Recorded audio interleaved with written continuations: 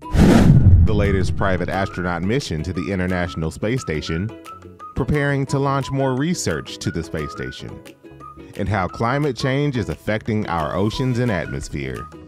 A few of the stories to tell you about this week at NASA. On January 18th, Axiom Mission 3, the third private astronaut mission to the International Space Station, launched aboard a SpaceX Dragon spacecraft from our Kennedy Space Center. The mission is commanded by former NASA astronaut Michael Lopez Alegria.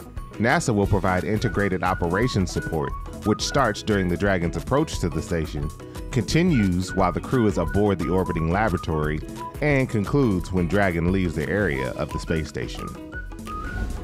The research heading to the International Space Station on Northrop Grumman's 20th Commercial Resupply Services mission to the space station for NASA includes the first surgical robot on the station, an inexpensive orbit re-entry platform to collect thermal protection systems data, and a new metal 3D printer.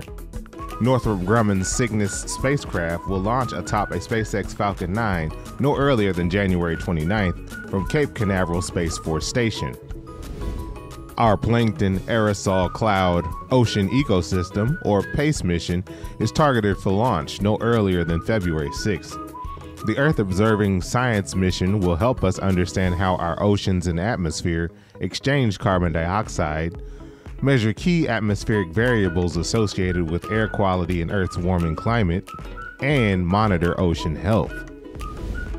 We resumed a critical test series with our RS-25 rocket engine on January 17th at our Stennis Space Center. Data from the testing will be used to certify production of new RS-25 engines to help power our Space Launch System, or SLS rocket, on future Artemis missions to the moon and beyond, beginning with Artemis 5. That's what's up this week at NASA.